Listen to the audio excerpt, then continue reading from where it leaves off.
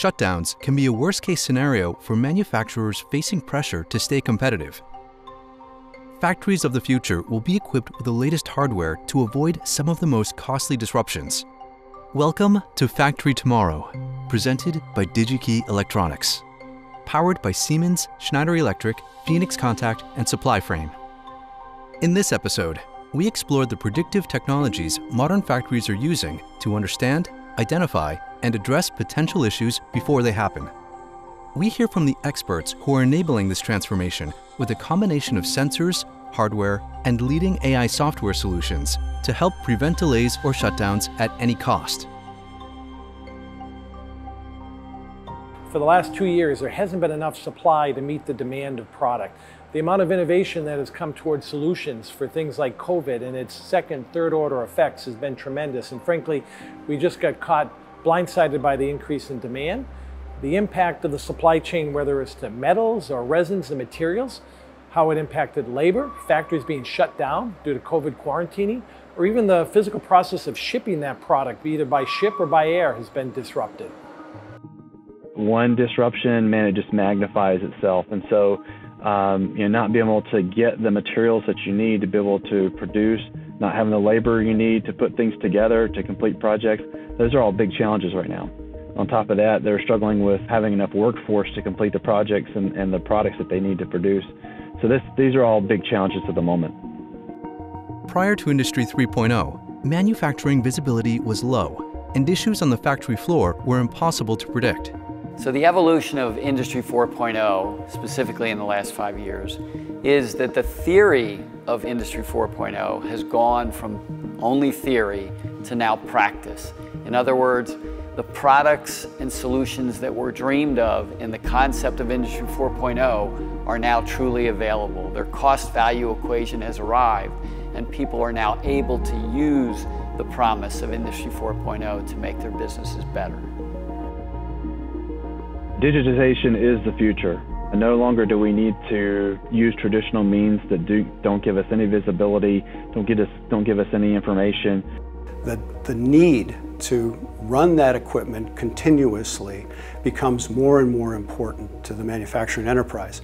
So as a part of that, predictive maintenance just falls right with that, because you're able now, with proper use of predictive maintenance, be able to utilize that asset to its maximum, but never pushing it beyond its capabilities before it needs maintenance. And in all cases, you can use that to schedule and arrange your downtime rather than have an unpredicted or interrupt onto your production.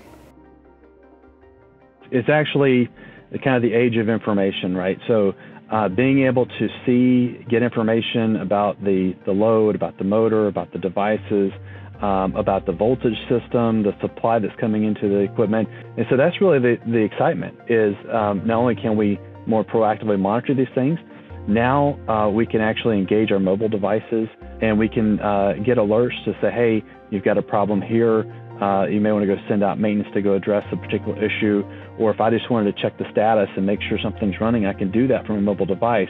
There's really no stopping point. There's really plenty of places we can continue to advance and really drive some interesting automation and efficiency through this. So we see the next horizon for Industry 4.0 is simply shifting from building smart systems to building systems based on AI. Today, computer systems can collect data, organize it, and present it properly.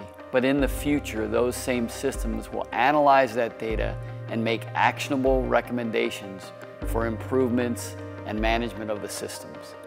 It'll be a big challenge for AI to be integrated because we as operators and humans have to learn to work with that information and manage it.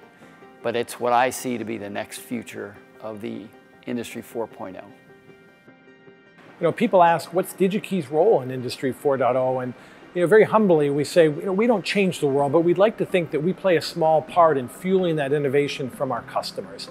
And so you can count on us for a couple of things. You can count on us for that search and breadth of options.